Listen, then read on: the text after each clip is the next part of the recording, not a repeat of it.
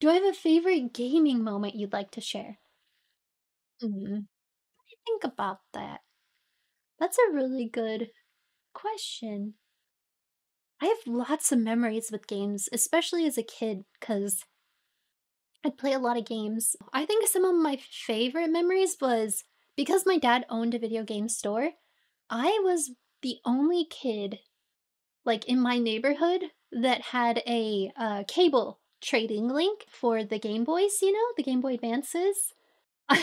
So at that time in my life, I remember being pretty popular.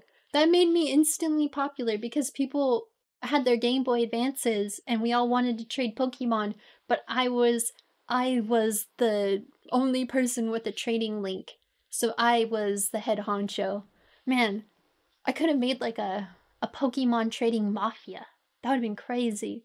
I'd be like, "You come to me at my cat's funeral and you want to trade a Gengar?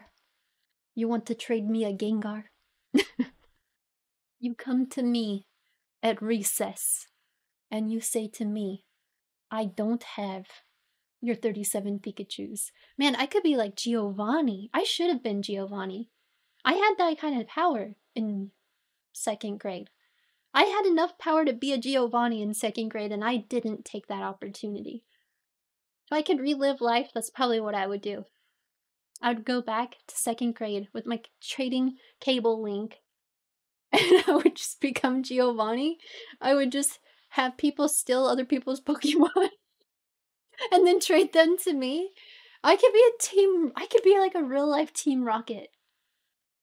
Do you still play video games on a regular basis, or do you just use your or do you just use your dad's shop all the time? So my dad's store actually closed down when I was in high school. My dad's video game store got robbed, which was really unfortunate. When I was in high school, it was good. It was bad. It was really bad. But it was kind of good because I wanted to work at GameStop. I didn't want to work at my dad's store, because it's my dad. So, and I didn't want to work at my dad's store. I wanted to work at GameStop after high school, but they wouldn't hire me because I was a conflict of interest. And then my dad's store suddenly got robbed, and then I was suddenly no longer a conflict of interest. Kind of suspicious, honestly.